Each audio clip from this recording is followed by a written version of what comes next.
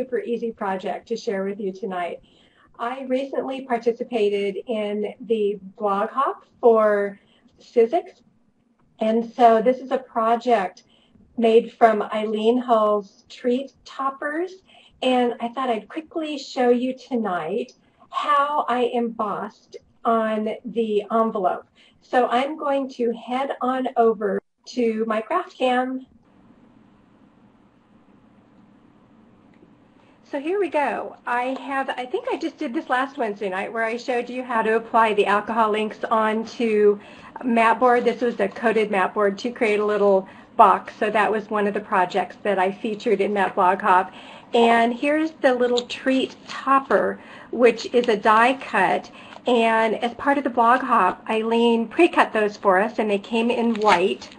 And so what I did is I used my alcohol ink to color it up.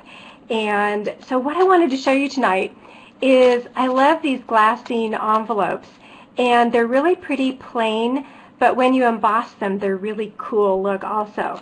So I'm using my Sizzix Texture Boutique to do that. And let me just shift everything around here, because what you need to see is when it comes out back. I am using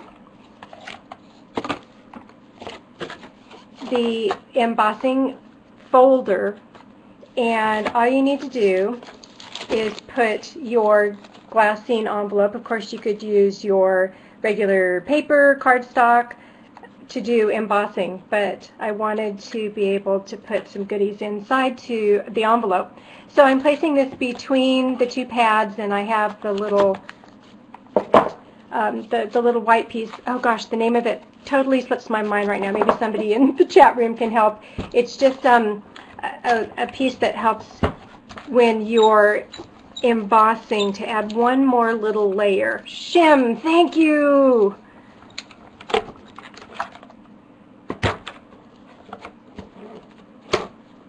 It shows you how quick and easy you can add some really cool texture to your Glassine envelopes. Isn't that pretty? And here's something else that I realized, and I'm going to go ahead and put this through too.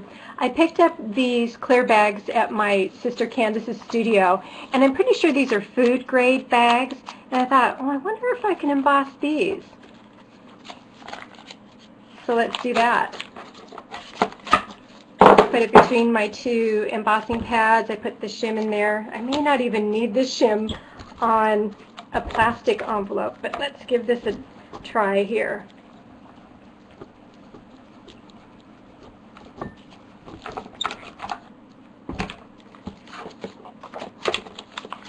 Look at that. Isn't that fun? You can even add texture onto these thick pieces of plastic. What I'm doing with this envelope is I thought it'd be really cool to put some tub tea into this. And I know we're really past the main gift giving of the year and the holidays, so these would be pretty just to fill with your mixture of herbs and put into a really pretty bowl near the bath. And so what I have here is I have chamomile and rose and lavender, and I always recommend that you use organic herbs, and just drop them into your envelope. And yes, it's time for us to start thinking ahead for those holidays. So these make a lovely gift for Valentine's and Mother's Day. When you actually use these, you don't want to drop them directly, these herbs directly into the bathtub, because they'll just stick to you. So you can put them into a muslin bag, or you can put them into a washcloth that you can secure. And they make such, and just get them to go a little bit flatter in there, and they make such a pretty little presentation for your herbs. And you can put your topper on. This is one that I actually sat on, and so it broke, but you could see how if you wanted to, you could attach it to the top. You can certainly run some ribbons through, and so that is my super easy project tonight.